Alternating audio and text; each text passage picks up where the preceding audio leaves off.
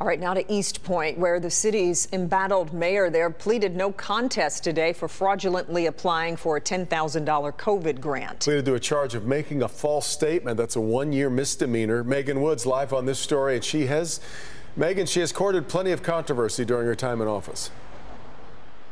Devin, she has. We're here at City Hall where Mayor Monique Owens has had intense battles with City Council and community members, but this is something separate. And although she is taking responsibility today and has paid restitution, this isn't over. She's due back in court next month to be sentenced. I'm just as American as everybody else, and I want people to see my skill, my education, and my heart. That is Mayor Monique Owens speaking in past interviews about being elected as Eastpointe's first black mayor. It was in November 2020 when Macomb County Prosecutor's Office says she applied for a grant under the CARES Act Small Business Fund and received $10,000 from Macomb County. The problem is she falsely stated her business was 51% veteran-owned and had between 100 and 249 employees. She has since been charged with false pretenses, a one-year misdemeanor.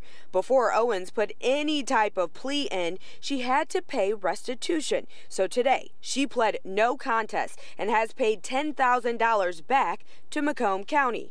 As for her mayoral duties, we reached out to the city and have not heard back. She was elected into office in 2019. Owens came in third place during the primaries in August and will not be back on the ballot this November. Macomb County Prosecutor Pete Lucido said in a statement, quote, "When a public figure acknowledges their guilt, takes responsibility for their actions, and pays full restitution, it sends a powerful message that no one is above the law."